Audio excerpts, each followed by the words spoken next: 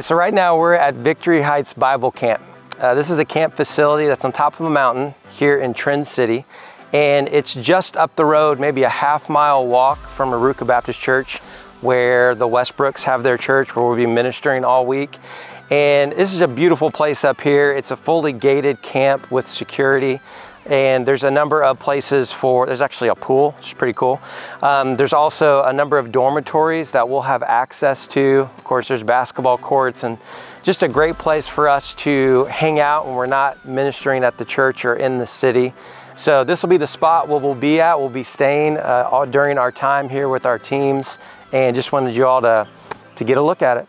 Hi, my name is Marie Westbrook, and me and my family, we are missionaries here on the island of Trinidad. And today we've got a group of young people up here at Laviji Perriman Lookout, and you can see the view is spectacular.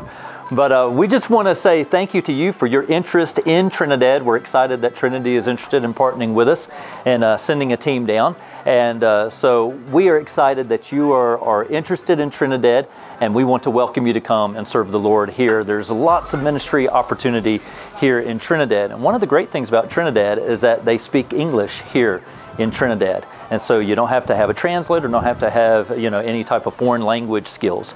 And so this is a great place to minister, lots of opportunities in the community, lots of opportunities in our church.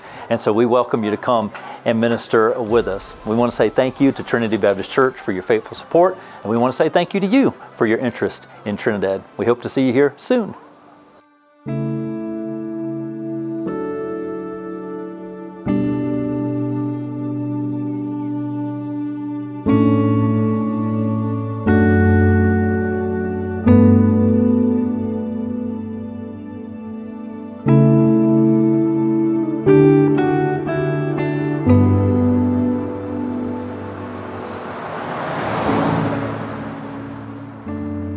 So you may be asking why. Why is it important for me to send my child on a mission trip?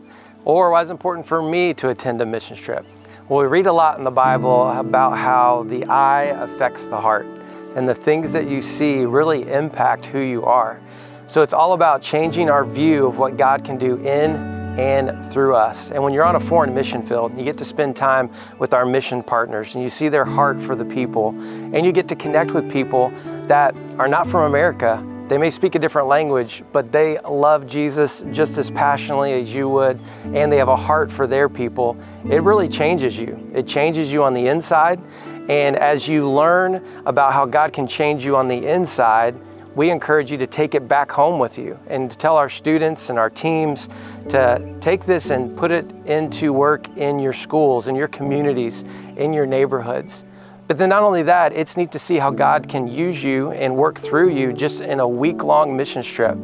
And you can impact people there for eternity with the gospel. And as you continue to come back to the same place, it's neat to see how they're growing, how they're making a difference for Jesus. So it's all about changing your view of what God can do in and through you. And that's what it's about, to help everyday people discover an extraordinary life with God.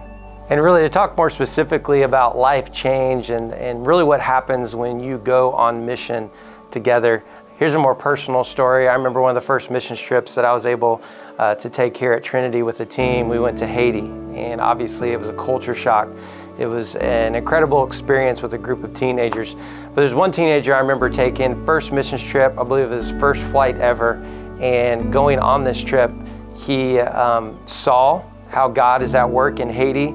Also, we saw a lot of poverty and a lot of people that are having a really difficult time at life, and people that need a redeemer. And not only that, I think it really changed his heart for how he could use his skill set and what God could do in his life through the gifts and abilities that he had. In fact, he's holding the camera right now.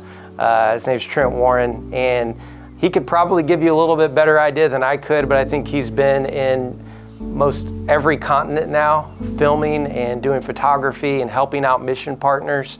And it's so cool to look back and see how that all started with Trent committing to go on a Haiti missions trip for 1 week, and the change that brought in his life, and how he is now using his gifts and abilities to impact thousands of people through missionary work and through our church.